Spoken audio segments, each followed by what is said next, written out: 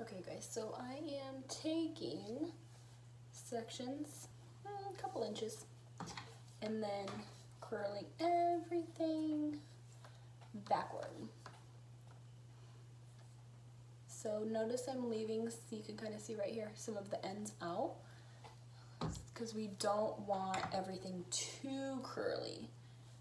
So again, just taking sections that are kind of larger sections, wrapping up, kind of holding, and you could see my finger moving. I'm just kind of lightly pumping it up and down to move the hair. And it's only on there for a few seconds. You don't want to leave the curling iron on your hair for too long because it can and will burn. Just wrap it around and kind of pulling it down. Clean sections, keep, layering it so that way you don't have to have all this hair at once. And take pieces, try to reach from the back, pull it around so you can see it. Again, hold it on for just a few seconds. Come around to this side. Everything's going away from the face just because me personally, I don't like anything too much in my face. Again, you can see keeping these ends out right here.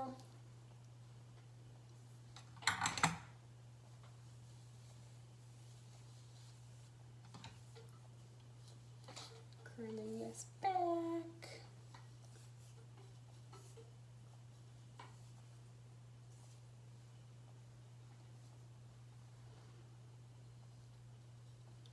And then don't worry, because we will be pulling all this out at the end, so we don't have to worry about anything being too tight right now. Okay, so here's all the hair we just had up. Take a few sections, curl all this back. All right.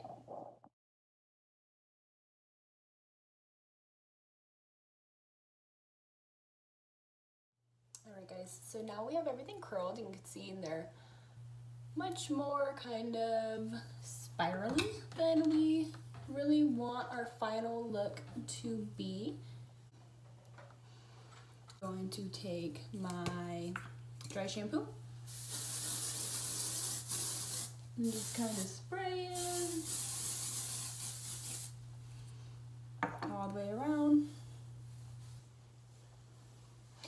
Run your fingers through it, don't be afraid to break it up.